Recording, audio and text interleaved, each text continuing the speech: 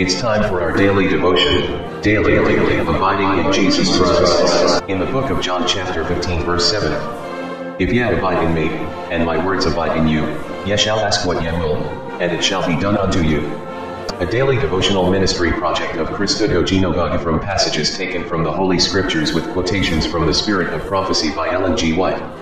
Daily abiding in Jesus Christ.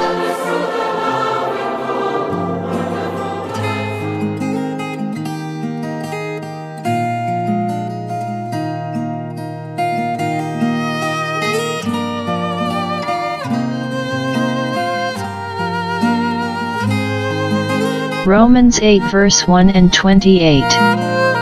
Verse 1. There is therefore now no condemnation to them which are in Christ Jesus, who walk not after the flesh, but after the Spirit. Verse 28. And we know that all things work together for good to them that love God, to them who are the called according to his purpose.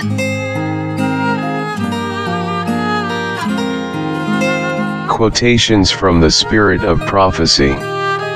While the Christian's life will be characterized by humility, it should not be marked with sadness and self-depreciation.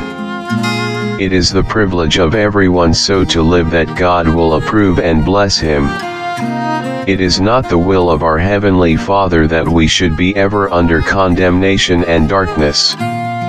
We may go to Jesus and be cleansed, and stand before the law without shame and remorse. Great Controversy, page 477. Study the history of Joseph and of Daniel. The Lord did not prevent the plottings of men who sought to do them harm, but he caused all these devices to work for good to his servants who amidst trial and conflict preserved their faith and loyalty. By Ellen G. White, Ministry of Healing, page 487.